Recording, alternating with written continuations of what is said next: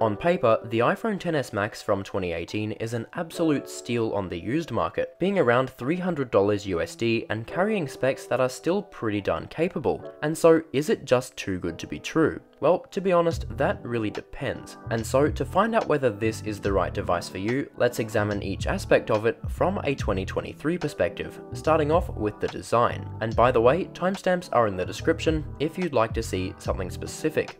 So in terms of design, the XS Max is still absolutely stunning, gorgeous, and premium. It's got stainless steel rails, a shiny glass back, and just an overall very minimalistic yet stylish appearance. It's available in silver, space grey, and gold, and the gold especially looks amazing. Now on the surface, it may look pretty similar to what we have nowadays. We still get that all-screen design with the notch and glass back, but upon closer inspection, quite a bit has changed. For example, this was the last iPhone to have the shiny glass back instead of the frosted glass we see today, the last iPhone not to have the square camera bump, and the last iPhone to have the iPhone text at the bottom. Plus, the XS Max also has the rounded edges, not the flat sides we see today, which is honestly an advantage. The flat sides are a tad unergonomic. But speaking of ergonomics, in terms of feel in the hand, the XS Max is pretty darn enormous. In fact, it was actually the first big iPhone with the all-screen design, like the iPhone 8 Plus is to the 8. It's got a screen size of 6.5 inches, a weight of 208 grams, and a thickness of 7.7 millimeters, so it can feel unwieldy at times, and one-handed use is a bit of an effort to say the least, although it's much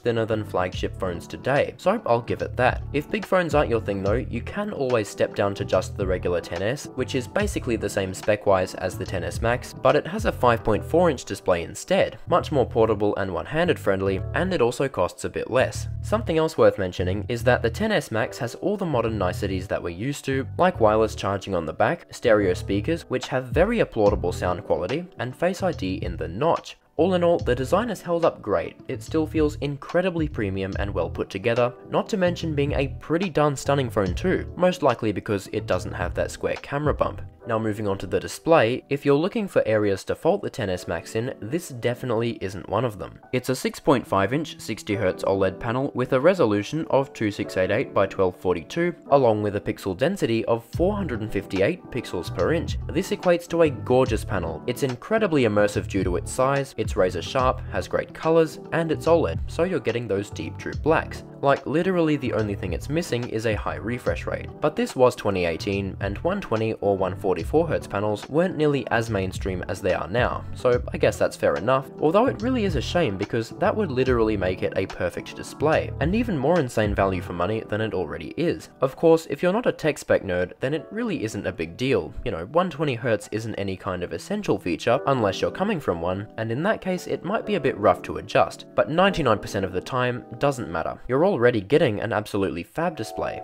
Something else on here that's pretty fab for its price is the camera setup, which is still perfectly capable of taking some very impressive shots, even if the newest iPhones have progressed ahead significantly. On the rear, we get 12 megapixel main and telephoto lenses, and then on the front, a 7 megapixel selfie camera. Photos taken on the main lens are on average still really good. You're still capturing a ton of detail, getting great colors, just really consistently good images, whether you're photographically minded or just looking for something for the occasional shot. Portrait mode on here is also pretty good. It can struggle around the edges of the subject at times, but overall it's still solid, and works with pets and objects as well as people, which is a good thing because generally pets are better than people. Plus, the telephoto lens on here allows you to zoom optically up to 2 times without eating into the quality, and while it's a lower quality sensor than the main lens, it's not by any means bad, although whenever you can I would still use the main lens. The telephoto lenses on the most recent iPhones are pretty much as good as the main lenses, but unfortunately not back when this phone was released. Oh, and indoor and low light shots do have a tendency to be grainy because compared to what we have now, the lenses just aren't that big. So for best results, you're going to want to mainly stay outside in the sun. Oh, and one last thing worth mentioning is that there's also no night mode on this phone. It missed out by 1 year, but it's a pretty significant feature that I'd struggle to live without because it lets you take really clear photos in dark scenarios without using the flash. I mean, it's not absolutely essential, but you know, it's pretty darn useful to say the least. But all in all, general, even if these cameras are lacking on some features, the actual quality is still absolutely valid, and it's not that hard to get some really impressive shots. Now, the selfie camera may only be 7 megapixels, but don't let that low number put you off, because it can still take really consistently good selfies. Great colors, lots of detail, and it's proof that camera quality will triumph over megapixel count any day.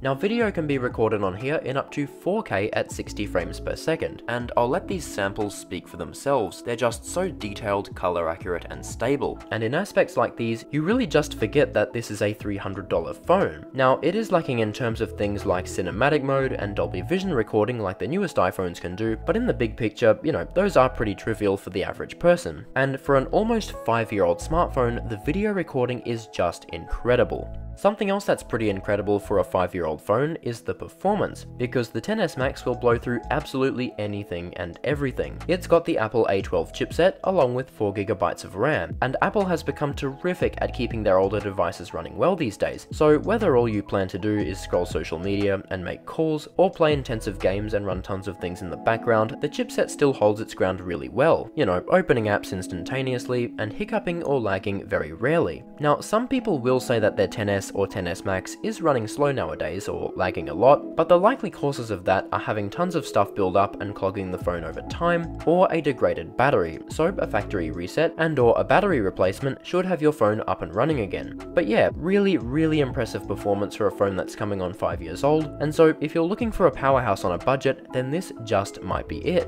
Now, by the looks of things on the longevity side, the XS Max has a decent few years left of software updates, but it's not going to last well into the future.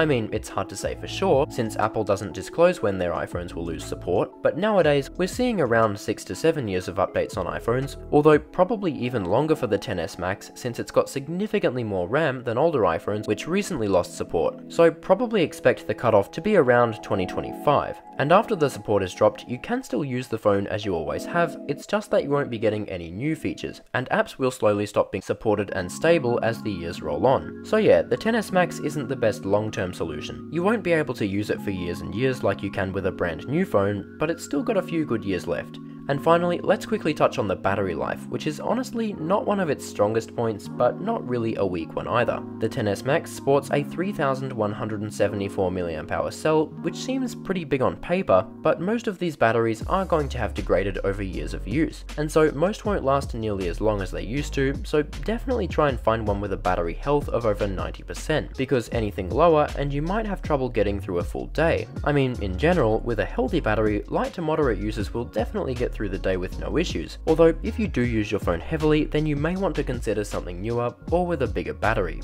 And so with every aspect about the XS Max now covered, let's talk about whether this is the right device for you. Well, it's clear that the phone's age has taken a toll on certain things like the battery life and how long it'll last into the future on software updates, but everything else definitely gets my absolute approval. The design is gorgeous, the display is sharp, the cameras are still quite capable, and the performance is blazing fast and will be for years down the line. So if the average battery life isn't an issue for you, and you don't plan to keep your phone for years and years, honestly, that is $350 well spent. Of course, make sure you're getting one that's in good condition and with a decent battery health, ideally over 90%, and you've got yourself a terrific bargain. If you enjoyed this video, please make sure you drop me a like and subscribe to TechSpree for more reviews, insights, and the occasional unboxing. Thank you so much for watching. This is Tom with TechSpree, and I'll see you as always next time.